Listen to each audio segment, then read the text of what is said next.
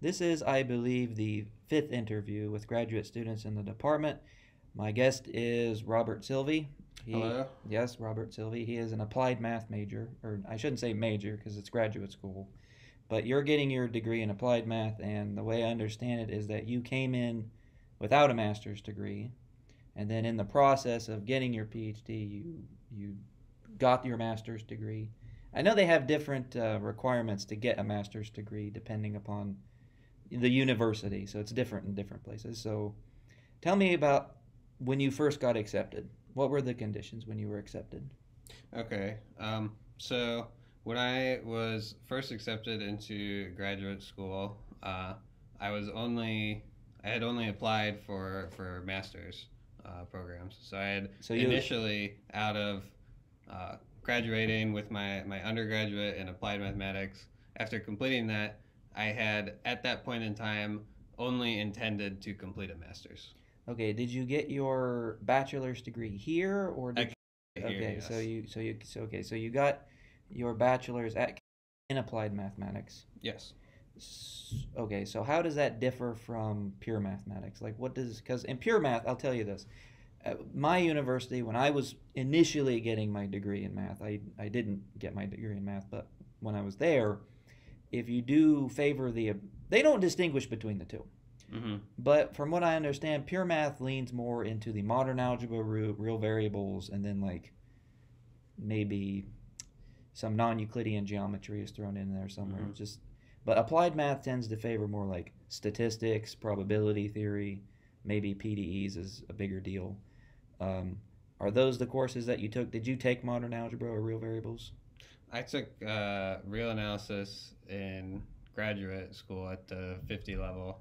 Um, Prior to that, though, do you mean like when you ask the difference between pure and applied math? Do you mean in general, or more specifically to the undergrad courses, or at a graduate level? Just the undergraduate courses. What did you take as an undergrad? From an undergraduate level, I didn't even know pure math existed. It was just applied. I was like, this is math. I'm doing applied math. This is math. Yeah. That was kind of my understanding and mindset from pretty much throughout my whole undergrad. It Okay. wasn't until I was in graduate school that I took uh, real analysis. I believe I took that my first semester as a graduate student because that course is actually a prerequisite. Analysis 1 and 2 is a prereq to several of the traditional applied courses Like what? Like numerical? like numerical, like statistics. Really? Yeah, so um, analysis is technically a prerequisite to those courses. So I uh, I was allowed to take it simultaneously, and so that was my first semester as a graduate student. Uh, Taking I the was real taking stats and real analysis at the same time. But you And were so taking, were you taking graduate level stats or it was 40, undergrad? 50 level Oh, okay, undergrad. okay. Undergrad, yeah. So was your first year here the same as mine, or were you here before me? 2018? So 2018 fall was my first semester. as a grad student? No, no, no, no. Oh, as an undergrad. As an undergraduate student. As a grad student, that would have been fall 2021 then. Okay, so that was the same semester that I came in. Okay. So you came in and you were just going to get your master's degree Yeah. in mathematics. So they made you take the undergraduate real analysis course Mm-hmm. because it was a prerequisite for the numerical analysis course that you wanted to take. Yeah, for pretty much all of the, I think like almost all of the graduate courses, that's a Needed prereq. real analysis. Yeah. Okay. So, but you took the your qualifying exams at the same time I did. So how did you prepare for the qualifying exams in those courses while at the same time playing catch up, or doing undergraduate analysis? So um, I suppose I did my qualifiers probably slightly slower than everyone else. So a lot of the people in my year who were applied people, what they did is they took statistics and methods of applied math. They took those two courses at the same time, uh, part one in the first semester, part two in the next semester. And so then most of the people in applied math who took both those courses, they then took both qualifiers in the following or the summer right after them. And so Mm-hmm. because I was taking real analysis at the same time as I was taking stats, I did not take methods, the other sequence course that most of the applied math people did take. And so I did my stats, and then I took the qualifier for that. Uh, I passed a master the first time, and then I ended up retaking for a PhD level. And so then Wait, so you retook the stats? I retook the stats one, yeah. Okay, but So I took that stats one in the summer, and then at the same time as everyone else, but I had just barely passed at master level. And so then uh, it was, I guess, at that time or around that time, I had figured out that I was intending to go for a PhD or continue with my graduate school. So I had then retaken it to pass at PhD level, and I did that in December then. when did you take? You took the numerical PhD or the qualifying exam. Yes, I took When did you take that? this summer. It would have been. And that was the first time. Yeah, And then you passed PhD first time for that one. I got 100 even. Oh, you got 100. I got 100 on Oh, numerical dang. qualifier. Did you? Is that the record currently? Did you set the record? I've been told it's very uncommon. Very uncommon for us. It does That not must have happen felt very really often. good when they told you that. It did feel good. How much did you study for that test? More than the previous two. I took because it was like I took the stats one in summer 22 must have been, and then I took the stats again. I retook it in December 22, and then it would have been summer 23 then, as Okay. I'm taking numerical. And so this is then my kind of third qualifier I'm taking now.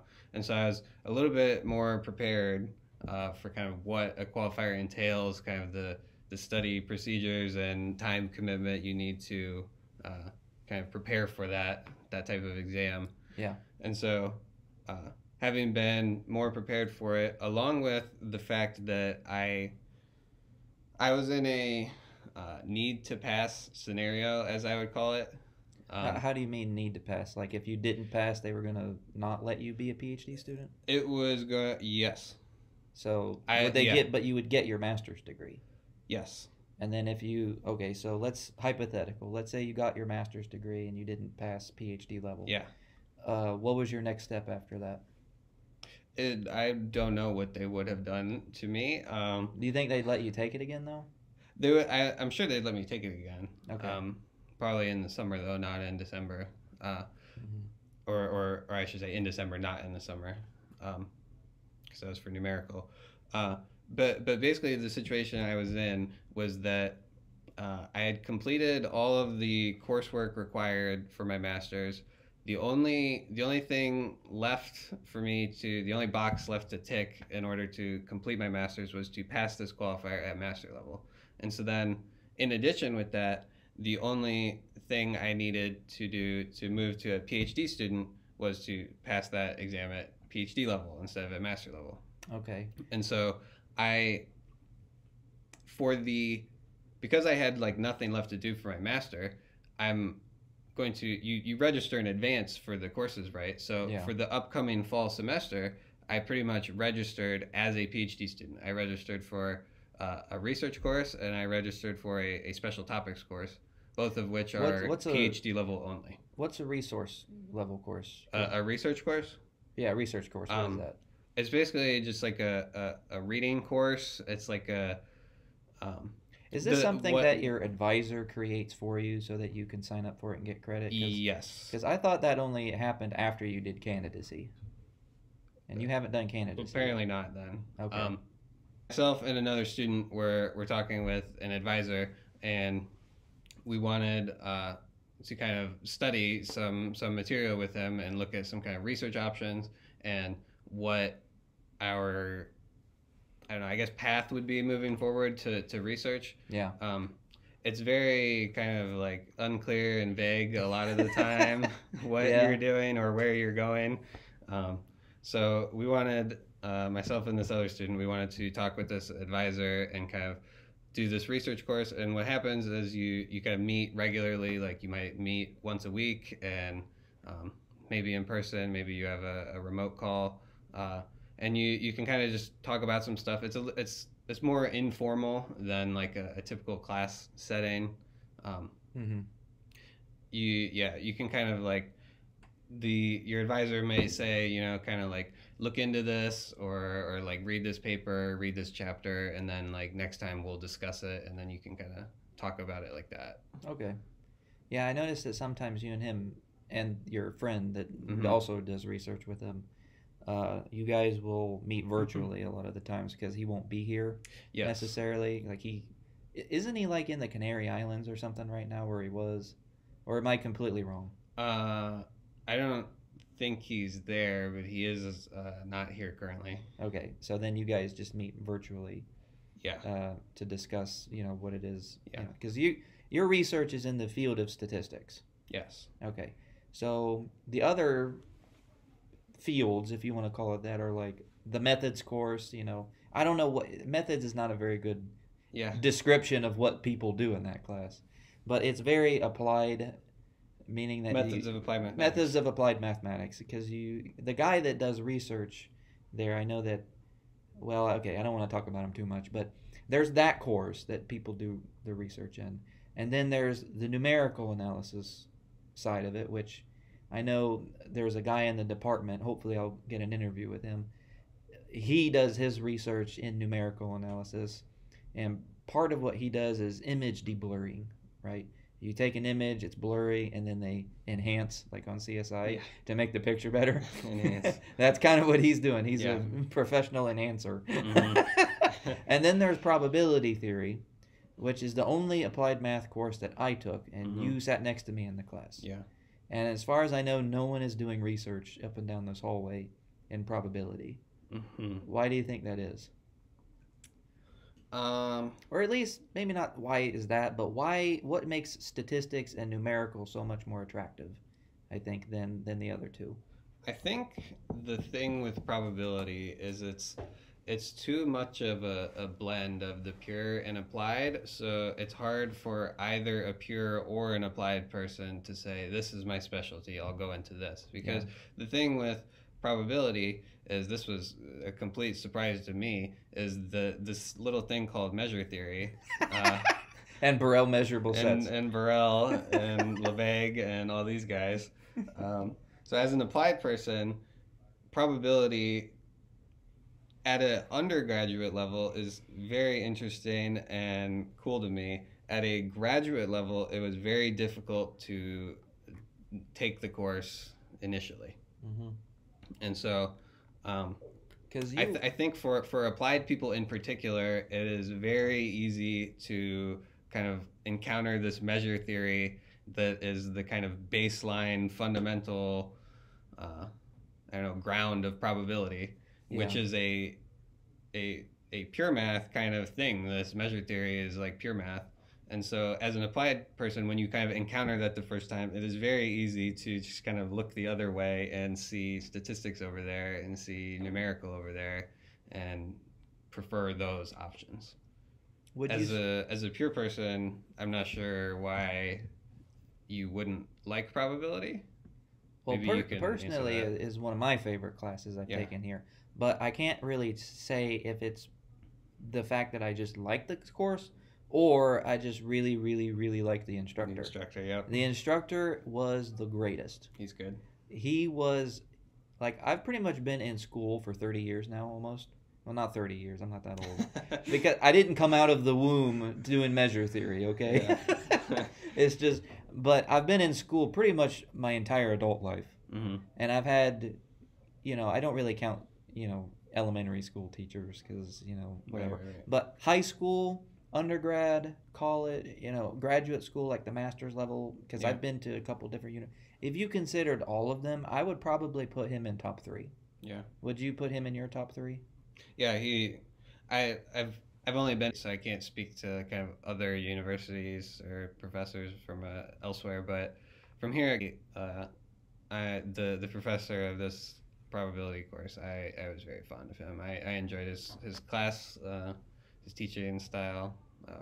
I never took any notes during his class because I'm not saying that I'm a non-note taker. Like I refuse to take notes because sometimes you have to, but I would prefer not to. Yeah. and just listen to the instructor, because if I'm writing, I'm not listening. Mm. But other guys do you struggle with that? Do you find yourself not listening when you're writing, or can you multitask? Because I can't do both. So I find it to be there's kind of like two cases that happen. Is like so one situation that I find to happen is like sometimes your brain turns off and you just are only writing down what's on the board. Yeah. And so then you hope you can read what you wrote later and then interpret it, because currently you cannot. Your brain is off. Whether that be you're just too tired or you just don't care or whatever it may be. So that's one situation that happens sometimes. You're just writing things down and nothing's going in your brain. And so then another kind of situation that happens is it's writing the thing down is what makes you understand it. Yeah. You may read it off the board and not understand it on the board, but then when you write it down, that's when the understanding actually happens. So that also happens, to me anyway. Sometimes that happens. Sometimes writing something down makes it make more sense. Yeah, it kind of bites you in the butt in the end, because if you don't take notes, what I mean by that is if you don't take notes and you just sit there and listen and just absorb the information the lecturer is giving you, you walk out of the room and it's like, what did we just talk about? And you forget about it and what's going to be on the test. With him, though, the reason why I rank him so high is because he'd be like, all right, we're going to do martingales today. And I was like, all right, I don't know anything about martingales. And then he would just talk about it for half an hour. And then, like, 1 hour after class, I'd be sitting in my office and be like, oh my God, I know what martingales are. It was like one of those few times where... Yeah. So that's how, like, when he spoke, you just listened. He was one of those people, if you just...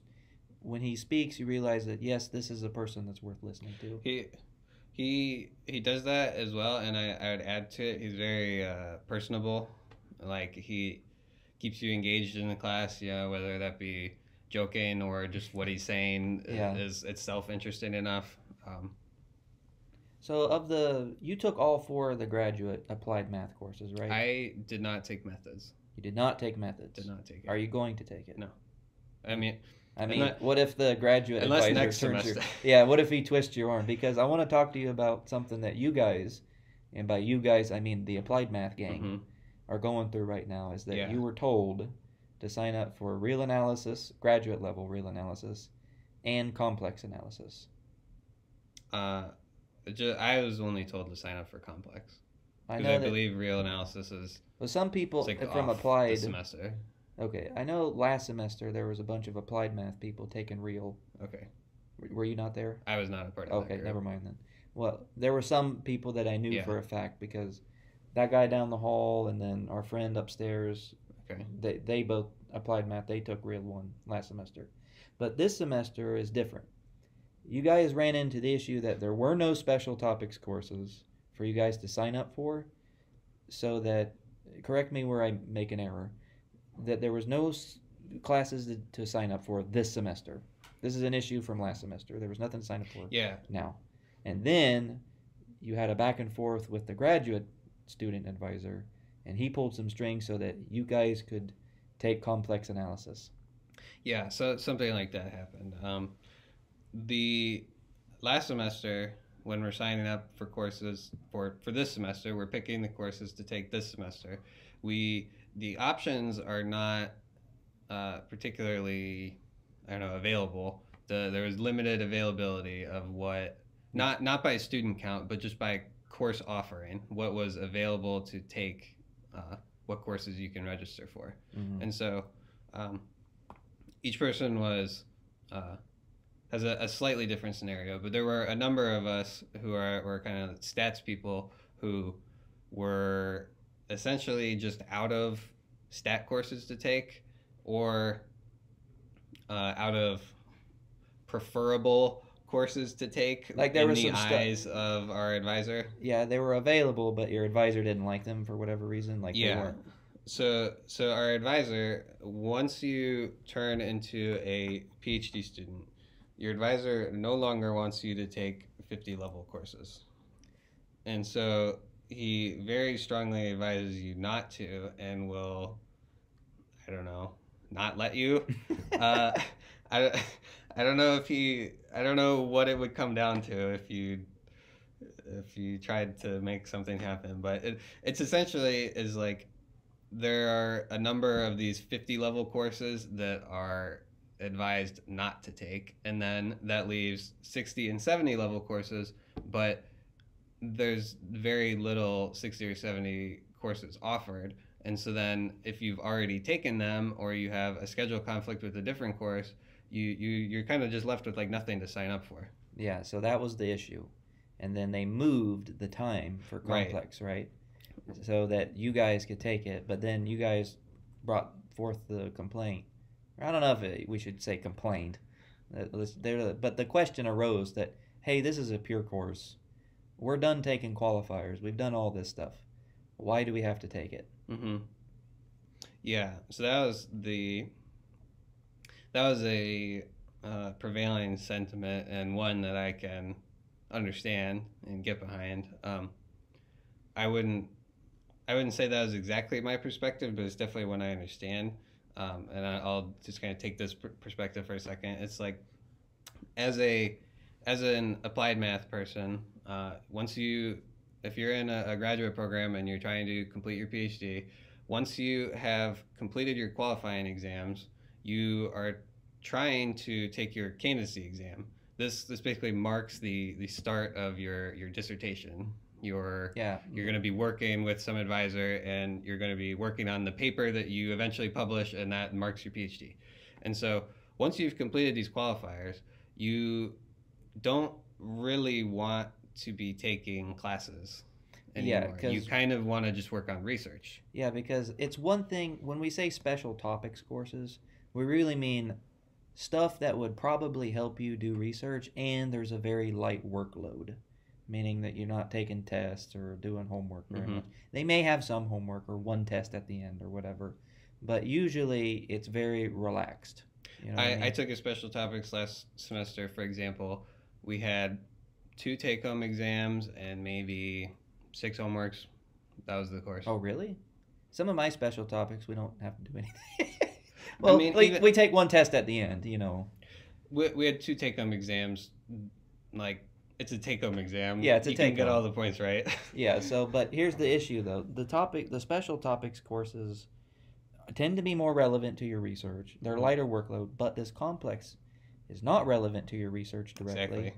And it's a qualifier course, which means there's a lot more work to be done, and you have to play catch-up in order to do well in the class. And if you're doing that, you're not doing research. That is exactly the thing. So how are you managing not dying in the complex course and doing your research? He laughs at me because he's secretly dying inside. I probably failed my complex exam yesterday, so yeah, they had managing. That was their first test was yesterday. Yeah, and you actually texted me the night before. I Sunday. did. It was 1 a.m. Yeah, right? It was 1 a.m. on Monday, and you're like, "Hey, are you up?" And I'm like, "Yes, actually." And then you're like, "Hey, can you come in at like noon tomorrow and help me study?" And I was like, "Yeah, sure, why not?" So because I feel for you guys, and I also just like it when people talk to me. Yeah. So I came in and I was helping you, and then our friend came in. Yeah, so I'll be okay. The course is structured that you can drop a lowest exam, but in terms of like, I guess kind of more specifically what you asked is like, how do you manage this kind of like course thing that it's like the setup is like there's the special topics courses which are kind of like lighter, and then the sequence courses are rigorous and kind of well defined, to say, because everyone who takes these courses, it's standardized to stay. There's a high standard for the sequence courses, and so taking now a pure math sequence course is definitely it's definitely harder. You can definitely tell the workload of it. There's just more work than you would have in a different course. So would you say that the pure math track is well, I don't want to say it's bad to compare the two, but if we were going to compare the two for a second, would you say that pure math is harder than applied, or vice versa, or are they about the same? because you're getting to see both pure and applied right now, and I haven't really seen much of applied. Right. The only applied that I've seen was probability theory, and it was very pure in nature, so I was used to it. Which one is harder? That's a very You get to define loaded question. You get to define hard. I mean, it's like apples and oranges. I don't know. And then I would say it also depends on the instructor of these courses. Yeah. I don't know. If it was like gun to my head, I had to answer. I would say pure math is harder. Why did you pick pure math? Based on no information or very little thought. From my perspective, applied math, I don't know. Applied math has more intuition, I would say. Like that you can relate it back to the real world. Yeah. Right? For me personally, anyway, I find applied math you can kind of intuit more, and it's like if I'm working on some hard problem, it's like I can visualize the problem. I can kind of see. I mean, I guess you could say some of these things about pure. Here's the thing, though. Like here's my experience with probability theory, because I took the measure theory sequence here, and when I took it here, I mean, I had seen measure theory before, but when I'm seeing it again here, and we're doing all these, proving these theorems about like Chebyshev's inequality or Egorov's theorem or blah blah blah blah blah. Sometimes I felt like I was missing context for the reason why we were doing it. It felt unmotivated when we were seeing these results, and then you see the proof, and you're like, yeah, I get it, but it's not you don't really get like why it's important and why we're doing any of this. But in probability theory, when you reframe measure theory in the context of probability. Then all that stuff that you looked at, like Chebyshev and Egorov, it kind of is like, oh, so this is why we did all that. Yeah. This is where it was born from, essentially. Yeah. So I think that's kind of why I think maybe the applied math courses are maybe easier. The math behind it that goes into it's a different story, but at least you had context. Yeah, I definitely think this is especially true from my perspective, is like, to me, like, math, I'm interested in what the math can do for me. If I can take this math and apply it to some useful result, that's more interesting to me than some math that has no application. Or at least no apparent. Or no apparent, yeah. Maybe it's useful to someone. And so the kind of the way I think about like pure versus applied as well is, it's like applied math is like you can see the problem, you kind of what you want your solution to be, and then you can kind of work towards it. Yeah. With pure math is like, my understanding and the way I see it is, you just kind of start messing around with some stuff, and then all of a sudden you have a result, and you're like, oh, this is useful way over there in some random place, and then that's the application of the pure result, whereas the applied kind of result and problem is like more of a straight line. Yeah. I don't know. Maybe if I had to do it over again, I would play with more I do want to play with more applied math courses. Like, I wanted to take statistics, but I dropped it. Right. I may end up going back. People had a problem with the instructor. You're not alone. There were 8 people in that class, and I think half of them dropped by the second week. And I was one of them. But here's the thing. I dropped, and then I went one more class day just because I wanted to round out the week. And I think I could see it on his face. It's like, oh, they're leaving.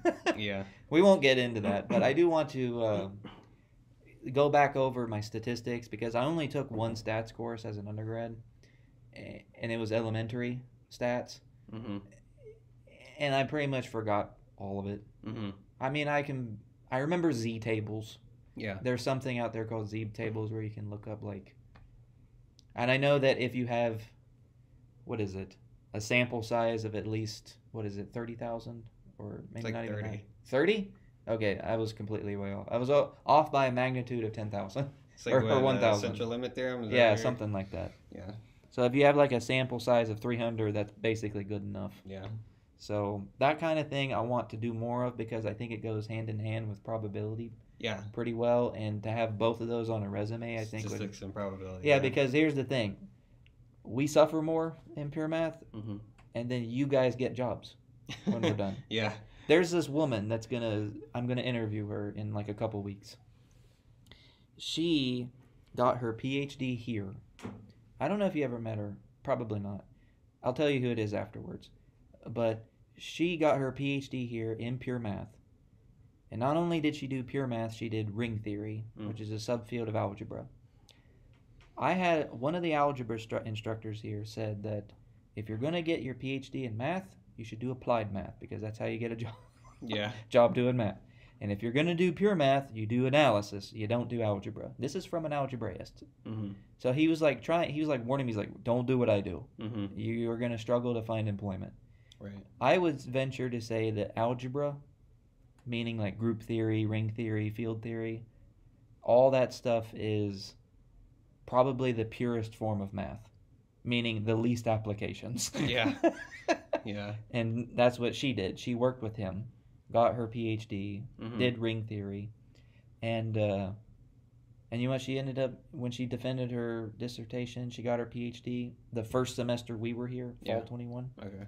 The next semester, she got a job as an assistant professor in applied mathematics. Nothing to do with algebra. Yeah, I was gonna say you get the job teaching what you just learned, and then Yeah. the cycle repeats. The cycle repeats. I know someone else here that's looking for teaching jobs, and they're always like, we want applied math. And it's like, why don't you want to talk to us, the pure math people? We know stuff too. Yeah. We can do stuff. So I guess that kind of leads to my next topic is what do you want to do with your PhD? Why are you getting what made you want to get a PhD in the first place? Because you were just going to stop at master's. Yeah, exactly. So I'll back you up a step even to high school or college to graduate school to master's. So when I was, it's like everyone tells you to go to college, right? You're in college. And so then my perspective at the time as an undergraduate was that I wanted to make a lot of money, so I would complete my master's. That was the thought process. It was like, okay, if it says Bachelor of Science, I make this much. If it says Master of Science, I make that much. That was my thought process as an undergraduate. Yeah. And so then I start grad school. I'm taking some classes and stuff like this, and it's throughout my time as a master's student, kind of as it's going on and on, I'm realizing more and more that I like the math, I guess, for itself rather than the money I can make out of it. Okay. And so I'm still an applied guy. I'm still very interested in what the math can do for me, but I'm also more interested now in what I can do with math holistically, as opposed to just how much money can I make with this title. Yeah. And so my friend, sorry, keep going. So going for PhD now, then trying to complete that is kind of a more expanded picture. And so I'll add this too, as well as the point we made about kind of taking complex, this unrelated pure math course. So my research is more in statistics and AI even, and so taking this course complex is not going to help me almost at all in terms of completing and working on my research for statistics. The fields are separate enough that there's almost no overlap, it feels like. And so it kind of feels that way, and this was why I kind of specified a little bit my slightly different perspective to a lot of the other stats guys when thinking about this complex course, was that my perspective is I am interested in learning kind of the more material. I'm more interested. It's complex is not uninteresting to me. It's only due to the kind of constraints I'm in of trying to complete a PhD program that makes me less interested in this course. Mm-hmm. Yeah. Okay. So time is an issue for us. Yes. because there are a couple people here that when I asked them like when did you start, how long did it take? Not even people here, but there's a postdoc here. I want to interview him too. I hope, you know, he may cancel. Not saying that, you know, he's gonna flake on me. I'm not saying that. What I'm saying is something may change. It's a couple weeks down the road when I interview him. But he told me that it took him like 7 years to do PhD. From From starting his when? well, that was my question. Like, when do you count that? Like, do you count Yeah. that as? But no, it was post bachelor. Like, he got his college degree. 7 years later, PhD. Okay. I was like, oh, that seems kind of like a lot. Yeah, it's like 11 years of school. Yeah. So, but I've also noticed that some people here that I've talked to, that you know, they 7, 8 years, Mm-hmm. and whereas the woman I mentioned earlier that did algebra, she only was here 4 years. Mm-hmm. So there's different people have different timelines, and it seems to me that some people here are getting more time to finish their PhDs than others. And then I've also heard rumors that most likely me and you, we're gonna get 5 years and then not a year more. Really? Maybe. Take that with a grain of salt. So my question is, because you started as masters, where are they measuring that from? Are they measuring it now? Because you just got a full-time teaching. Well, okay, not full-time teaching, but an assistantship teaching here, starting this year, this academic year, correct? Or were you here last year? I got one the year before as well. Oh, okay. When I started as a master's student, I was only part-time faculty, Yeah. so I did not have an assistantship in my first year as a grad student. But then my second and third years, I have had an assistantship. Okay. So for you, they would probably start measuring it from last year. I think this kind of affects the GTAs, not so much the part-time people. Mm-hmm. So thinking about that, it's kind of scared me a little bit. I'll tell you who I heard this rumor from. It's a somewhat reliable source.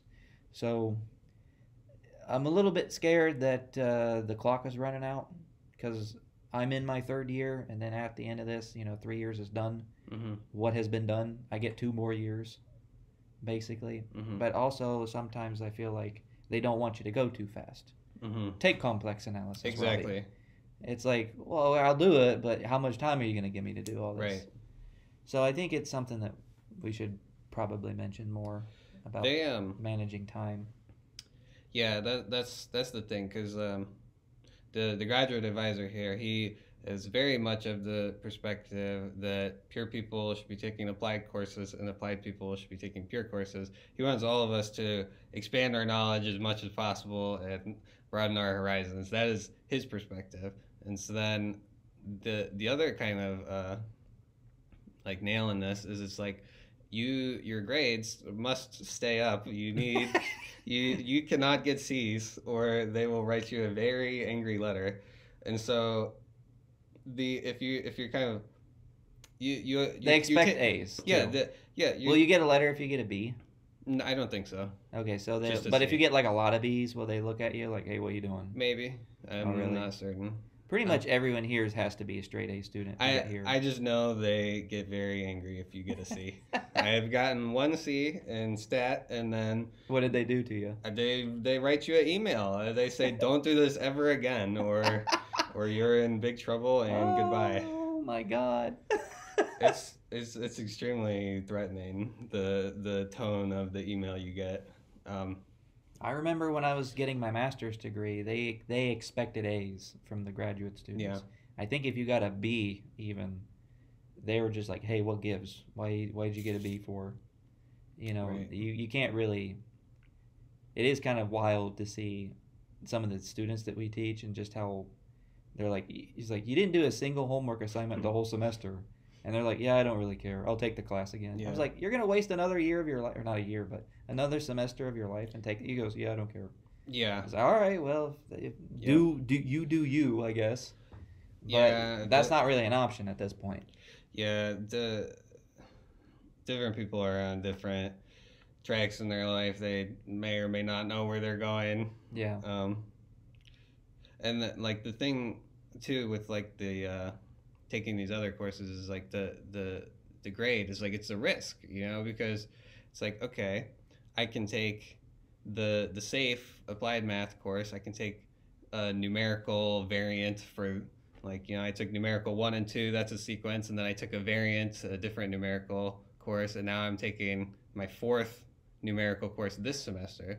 And so that one course would satisfy my one mandatory 70 level course. So I don't necessarily need to take complex, but I am doing so, and it's somewhat of a risk to me because it's much more likely to do worse in that more difficult sequence course in pure as opposed to apply. And so it's like, if I get a C in this course, I'm going to get another angry email, and now I'll be 2 for 2, and you'll get a letter in your file. And it'll be bad. So, I already went and failed exam 1. You probably did better than you thought. Unless you're absolutely... There's 7 questions. One of them is blank. I'll tell you that. I left one of the questions on my qualifier blank that I ended up passing. So, hey, well, so it could work out in your favor. A favor. pass on the qualifier is 70. That is true, but I mean, look. Like, I know I didn't do good. All right, there's no way around it.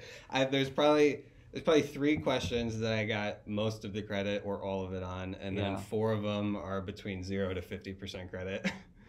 So let's talk about preparing for tests and studying and all that good stuff, because, well, I mean, we're running up on 42 minutes now. So what do you attribute to success in college and graduate school in particular? Like, what is the thing that, when you look at, like, I got an A here, I got an A here, I'm doing research, I'm doing all of these things that, a lot of college students will... Okay, so let me back up a little bit.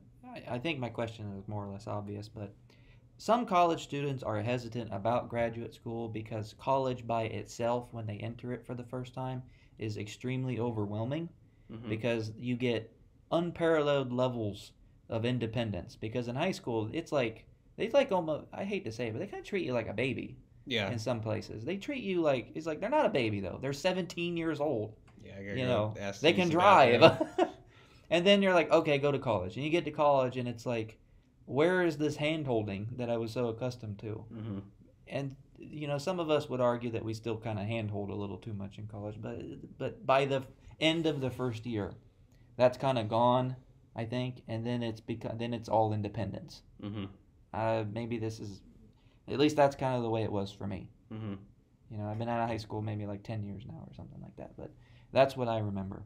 So my point is that they see how overwhelming college is, and then grad school is like that times 10. So the question is, I forgot.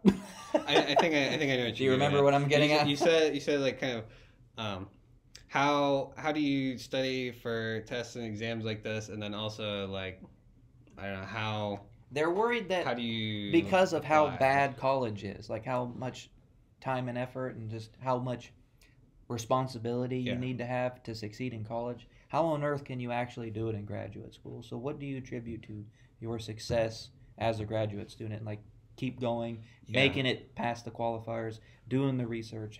What do you attribute to it? So, I mean, number one, I shout out my family. They've been incredibly supportive of me. In some instances, financially, and other instances, just every way you can think of. So, I mean, having people around you to support you is always going to help in any endeavor. And whatever that support may look like may vary. So I would just preface with that. But as opposed for more specifically about me and what I was doing and kind of how I went through it, the like you talk about this, like you go from high school to college and it feels like a certain like jump in level. You have to kind of, I don't know, exert more energy or more effort or try harder or something than you previously were doing. And so that jump, it may be a large jump to make.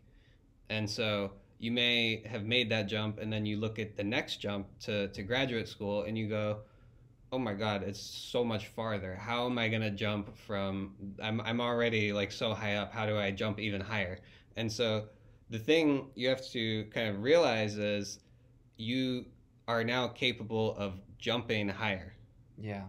Going like you're always kind of training and improving yourself in a way. It's like the struggles and the trials and the tribulations you go through in any phase, they're going to hopefully improve you as a person, and you'll learn from some of the mistakes you made and things like this. And so then using kind of that information, you've kind of hopefully you've leveled yourself up in some way. And so now this like 10x jump you have to make, it's a 10 times farther jump. Maybe you can jump 10 times as far as you previously could. It's also gradual too. It's like if you took 18-year-old Rob Silvey and Mm-hmm. put him in graduate school, do you think he would run, or do you think he could do it? And me personally, if you took 18-year-old me and put me in graduate school, I'd be like, Dad, I can't do this. I am dying here. But the thing is, though, like in college, like, you know, I was kind of used to working a lot because I was a good student in Mm-hmm. school, because that was all hard work. You Mm-hmm. didn't really have to be smart. Yeah. Sad to say, you didn't really have to be a smart kid Mm-hmm. in order to get good grades in high school. It was all hard work. But when you get to college and it's like, okay, you think you're good at math? Here, try this. And you look at it, you're like, okay, I wasn't really that good at math. I Yeah. lied. But then at that point, it's just like, okay, you thought you were working hard before. This is real hard work. Yeah. And then you just do it. And then eventually, you know, by the time you get to grad school, you're like, I mentioned that joke the other day about that dog that sits in the room and everything's on fire. Yeah, And he this is fine. This is fine. That's exactly how it is. Yeah, you're Throughout, and that's not grad school. That's life. yeah. Yeah, I would agree with that. You whatever you kind of whatever seems like daunting or challenging to you previously may not be anymore, and so Yeah. the next daunting and challenging thing you have to kind of look back and say like I did this thing, now I can do that thing, I can do the next. And I think I asked you this earlier because I am watching the time now. But what did you say that you wanted to do after getting the PhD? What kind of job? Academia or private sector? I would like to do research in the private sector, but I'm increasingly skeptical of that and unsure what my future may hold. So I know You do, have a pretty active interest in AI and yes, ChatGPT. Yes. So tell me here's the thing. I don't know nothing. Okay. And I mean, I don't know nothing about ChatGPT. Yeah. I know that you can type in a question and sometimes it will lie to you and sometimes it'll get you an answer. That's This what is I true. know. So This tell happens. me, I'm an idiot. Tell me about ChatGPT and this AI business. Okay. So you can think of ChatGPT much like the general internet that you have. So like when you go to Google and you Google something, you shouldn't trust instantaneously everything you see. Yeah. So it's the same thing with ChatGPT. You can think of ChatGPT as it basically it studied everything on the internet at a certain point in time, and then it has kind of some space of knowledge that it knows about and it can draw from. And so what it's drawing from, the information may not be correct. There may be someone on the internet writes 2 + 2 = 5, and ChatGPT has read this information and learned it. Then that's how it'll give you back the kind of incorrect information. And so people say sometimes it hallucinates as well. That's where it just makes up something, right? It just makes something up. It's like, where did that come from? It's like, Okay, what happens because when I asked, me and you were playing with ChatGPT, and I just asked it to prove a theorem from real life. I said, prove the Bolzano-Weierstrass theorem. Mm-hmm. You know, I did that. But you can also give it prompts like, write me a short story about Spider-Man. Yeah. And it can do it. Mm-hmm. It's much better at that than proving theorems. It's better at just making up crap rather than proving stuff that's known. It is a large language model is essentially predicting the most likely next word. So it's like you ask it to write. Is that like when you're text messaging and they have? Yeah, it's like autocomplete. Okay. It's basically like that. That's a good example. Oh. It's like, okay, write me a short story on Spider-Man or something. It's like it based on what it's learned from the English language, it might use some kind of like these filler words, and it it's basically just looking at every next word. What is the most likely word that will be next? It's like what do you say next? It's like on What your are phone you autocomplete exactly. what are some reservations do you have about ChatGPT and AI? Because some people are scared of it. Are you scared of it? I am scared of government and the improper regulations that may or may not happen With like, around AI in general. Yeah. so I say ChatGPT, but what should I be calling it in general? This technology, Well, I mean, AI is a very just vast AI, space of not open. technology. Okay. It can be used for text generation. It can be used for image generation, video generation. Now we're seeing Every there's a time, new release by OpenAI. I believe Sora is called. It makes videos. I don't know. It Well, just I just know that every time I get on social media, it's AI generated art yep. and some other things that are unsavory. But it's like the only thing I see now. So, do you think that this is going to replace? Like, are we all just going to be out of a job with I AI? the thing with AI is it's very particular what question you ask and on what time frame because the the potential of AI is very very large. You know the space with which it could do things could is immense. But it's a matter of kind of in my perspective, it's entirely just a matter of what time frame you ask the question on. Okay. So it's like if you say, okay, is AI going to take all of our jobs in 5 years? It's like, okay, probably not. You know, it's going to be taking more, but it's not going to take all of them. Is it going to take it in 10 years, in 20 years? It's like, well, it's the improvements that are made to AI may come in very significant leaps at unexpected times. Okay. So to me it's all just a question of when because it's like if we change this now it's like 100 years from now it's like it's gonna be completely different. Yeah.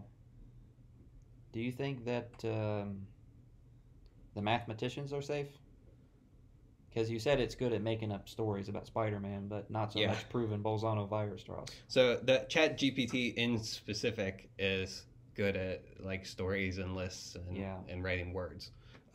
In terms of doing like proofs and theorems and stuff, I'm very excited and interested by the potential that is there. So you've probably heard of like Stephen Wolfram and Mathematica. Yeah, yeah. He has a Chat GPT plugin that allows Chat GPT to interface with Mathematica. Okay. And so it can and sometimes do proofs like using this. Can it prove like novel things, like open problems? Can it do anything like that? Probably not. I don't think it's quite there yet, but Do you think it'll get there? I think it is getting there. It's a very interesting application from my perspective. That of both of teaching and learning from a student, but also from the advanced level, the research, the proofs. I think there's in the future there's going to be a lot of strong use case and application in this kind of domain because it's the exact kind of problem holding back right now is that the hallucinations, the false information, as you say. So it's not reliable. It's kind of just reliable enough that you can get useful results as long as it's not like super important, absolutely must be correct. It needs a babysitter. Yeah, you can't just let it run wild. So in the future, as these tools get more robust and reliable, and you know if ChatGPT can plug into Wolfram Alpha, this Mathematica, this massive computer source, and can do these computations in kind of symbolic math language, the way you would do it with your hand on a piece of paper.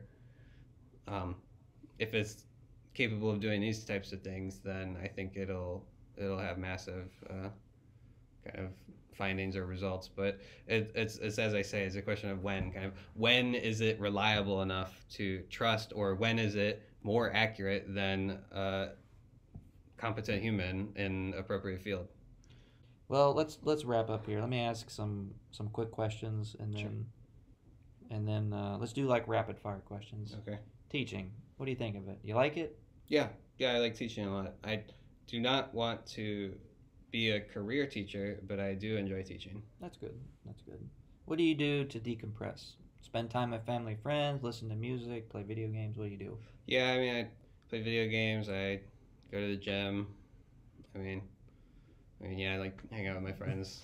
Do you ever find that it interferes with math life, grad school life, or are you pretty good at allocating time for everything? I mean, you try, but no, grad school takes over your life. It takes over your life. I think You that's you true. do the best you can to kind of. It's like it's very like depending on your particular habits or hobbies. If you have good ones and you can kind of get on top of them, to say if you're on top of the ball, it almost makes it easier to do your grad school. But if you are not in that situation or you stumble for a second, everything just like falls in on itself and you fail your complex exam. Yeah, I mean, yeah. I know how you feel. I know. So let me ask you, what did I want to ask you, actually? Let me think. So, I ask a lot of people about imposter syndrome, but I feel like you don't really, I don't get that from you, like that vibe, if you want to say. You seem to like, this is the job, this is what I'm going to do. You never really seem to like stop and ask yourself, do I belong here? It's just more like, this is the job, this is what I do, or am I completely wrong? uh, You ever feel like this is overwhelming, you shouldn't be here? I would say I struggled with imposter syndrome much more in my college, like my regular level, my undergrad. Okay, Um, but not so much anymore. yeah, I it's in high school, my ego was ginormous. There was no thought of imposter syndrome. Really? You thought you were the master of everything? Yeah, I was 17. I own the world. Yeah, Um, to be honest, I think I was also in that camp. I started there, and then kind of more towards college. I kind of toned down a little bit. And Yeah. you get a little bit of a kind of the imposter syndrome. You get a reality check. Yeah. And then maybe even I'd say in my first couple of semesters as a grad student, I would say I maybe also had some. I think a lot of us get humbled. Like I asked, Yeah. like, did you get humbled? It was like, oh yeah, Oh yeah, definitely. absolutely. Okay, this should be the last question. This has been way longer than what we originally thought, but it's okay. It's okay. It can be as No long problem. as we want. What's your favorite number and why? 3 Why? because it's been Sushan's favorite number is 3. it's been my I don't know it's been my favorite number as long as I can remember. Do you know where it came from? It's just always been 3. As long as I can remember, it has been 3. It's not been like I didn't have one. Like it's been 3 since I can remember having one. Really? Wait, like I don't know why. It's like it's odd. It's Yeah. like a low like solid number, but it's like not like 1 or 2. Not like prime. Well, is it the fact that it's prime? Does that have doesn't anything? mean anything. That doesn't mean It anything. was my favorite number before I knew what prime numbers were. Okay, that's interesting. I say all this, but it's not like it's not like I super love 3 more than other numbers. It's just it's like a light favorite, but it's been that way for a long time. Okay. It's not like I particularly. I know this is when I ask Yeah. this question, it's like everyone picks a positive integer. Hmm. Like no one picks a fraction. No one picks a negative number. No one says Interesting. like pi or e or anything like that or I. Negative 112. Yeah, negative 1/12, also known as infinity. Okay. But yeah, so it's interesting. So, So one over 137. It's like 1 over- physics or something. that one's from physics? I don't know. You're talking to pure math. I don't know anything about I'm- real world problems here. I might be wrong on that one. I don't know what that is. Okay. So, do you have any questions for me before we call it Questions quits? for you. Yeah. Make them good. Make them mean. Questions for you. What I don't know. I guess like what this very likely would not happen. Would you retake stats if that one professor who taught probability taught it? If the workload was light, then sure. Otherwise, no.